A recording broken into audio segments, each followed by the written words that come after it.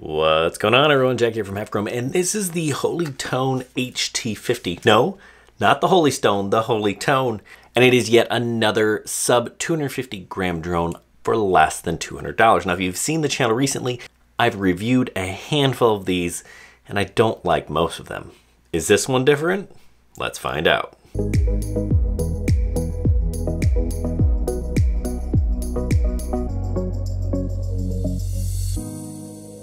So first of all, why am I knocking all of these sub $250, sub 250 gram drones? And the answer is the camera. The camera on a lot of these things just isn't very good. I personally think the camera is the most important part of a drone, and without a good one, you're just kind of left with shaky, strange looking footage. And one of the most important things is getting either electronic image stabilization or a gimbal. Now, does a Holyton have one? The answer to that is no. So you're gonna get shaky footage. And you know, maybe that's not a big deal to everybody, but I think if you're gonna spend close to 200 bucks, that's what you're looking for. Now this thing is $190 and they sent me a coupon code for 20% off. So you're getting this thing closer to $150, and that's when you might want to consider something like this. So I'm gonna pause myself here. I went back on Amazon and I looked, and right now there's a $60 off coupon. That plus the 20% off puts this thing a lot closer to $100, and that is when it becomes a good deal. So now that coupon's not gonna be there forever. The coupon code will probably last a little bit longer, but just something to keep in mind. So let's talk about this, and I'm going to reference it as a $150 drone because you can use the coupon code down below in the video description and get it for that, and then it's okay. But if you're gonna spend closer to $200, I've got some recommendations for you later. I also have one for $100 that might be better suited for you. But first, let's talk about the Holyton HT50. Now, Holyton, do I mean Holy Stone? The answer to that is no. Holy Stone and Holyton are two different companies. Actually, they're not. They're the same company. I don't know why Holy Stone thought it would be cool to branch off. They also own DRC, and it kind of breaks down like this. Holy Stone, those are the best drones. DRC, those are kind of their mid-tier drones, and Holyton are their less expensive, less featured drones. Listen, they didn't consult me when they named this, and actually maybe it's Holyton, I don't know. But either way, meh is the best way to describe this thing. It does have some nice things going for it. So let me tell you about those first, and then I'll get into the things that I really don't like. One is a brushless motor drone. That's going to mean it's more efficient and more powerful. It has GPS, so it is pretty darn stable, which means you get return to home as well as a handful of other intelligent flight modes. It comes with this nice shoulder bag that, you know, the drone and the remote both fit in here nicely. It folds up and it sits in right on top. Right, you close it up and you can carry it along with you. I also like that it has an SD card slot, so you're not recording just to your phone, but you can record on here, and that's gonna produce better quality for you. Now this drone does weigh less than 250 grams or 0.055 pounds, and that's really a big deal here in the US. That means it's not subject to remote ID and you don't have to register it. And those are two big things that are coming your way if you haven't heard about them yet in September of 2023, where the remote ID goes valid. That just means basically to fly a drone that's over 0.055 pounds or 250 grams, it has to have this basically digital license plate that anyone in the area can see. This one doesn't have it. It also doesn't need it.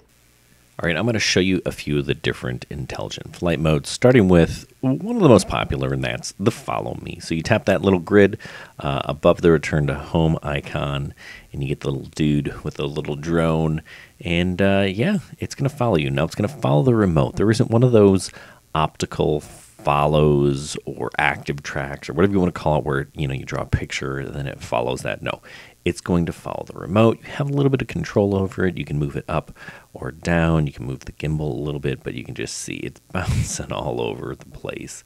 And this was not like an incredibly windy day, so that's what you get with the follow me. Now the footage is going to look a little bit better. Recorded on the SD card. We're looking at it right now. As it is on the screen, right? So we're looking at the app, and you can see the telemetry and some of the other things that you get inside of the app here. Another flight mode that I really like to use is the orbit, right? Where it just kind of, you choose a subject and it circles around.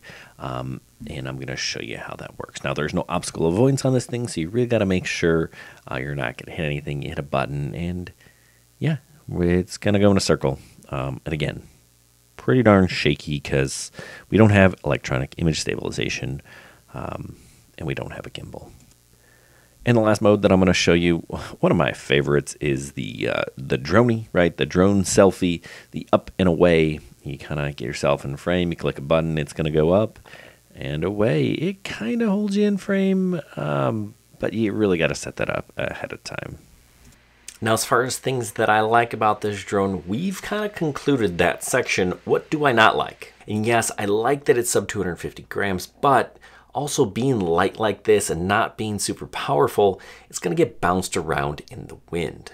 That just creates some shaky footage, so if you're doing video, it's not going to be super fantastic. Now, when it comes to video, they say this is 4K, but it's such a slow and choppy processor that I don't recommend that you record in 4K.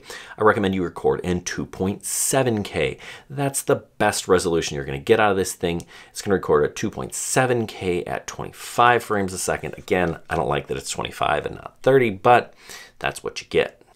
Also, the camera. The camera, you know, taking pictures is okay, but you kind of have that fisheye effect. If you look at these photos here, you can see that the horizon is rounded. And you're thinking, well, you know what, Jack? This is to prove all those flat earthers wrong. Yeah, the earth is round.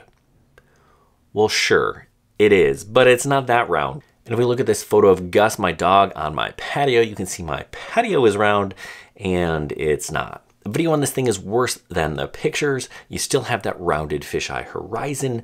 Plus, it's just getting bounced around by the wind and it's shaky. There's no stabilization here. Now, I do have an isolation dampener, but it's not doing a whole lot of work here with this drone. Now, you're going to get 15 or 20 minutes of flight time on this, and that's okay.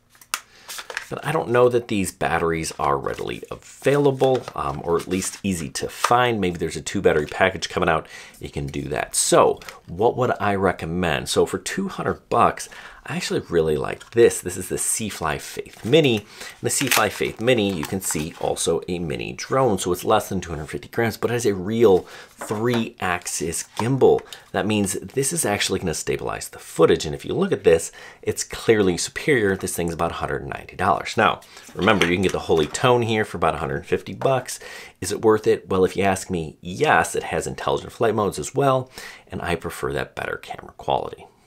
There are other options like the Conticos and the other Holystones, right? Remember, the Holystone drones are going to be better, but these drones also don't have gimbals. Not going to recommend them. If you want a step up from the C-Fly even, that's when you go with the DJI Mini 2 SE. This thing is fantastic, rock solid, great user interface, great intelligent flight modes, and the camera, fantastic. I would say basic professional stuff can be done with this, real estate photography, things like that. No, I'm not taking this on a Hollywood movie shoot, but it's pretty darn good. And this guy here is going to cost you about 340 bucks. So yes, definitely more expensive. Now, it isn't the best mini drone you can get. Right now, that's the Mini 3 Pro, but this thing, $600-700. This thing, obstacle avoidance, great camera, but getting a little bit pricey. So what if you want to spend less money? Well, I really like this guy, the Rise Tello. This one has brushless motors. It has a shorter range, but it's a great beginner drone. In fact, I teach a class up at the high school and we have a set of these. You can learn how to code with them. They're super stable and they even have a little bit of image stabilization. So another option, it's about 100 bucks. Sometimes I've seen these things for like 90. So what do you think? $150 for the Holyton HT50? Well, that's for you to decide.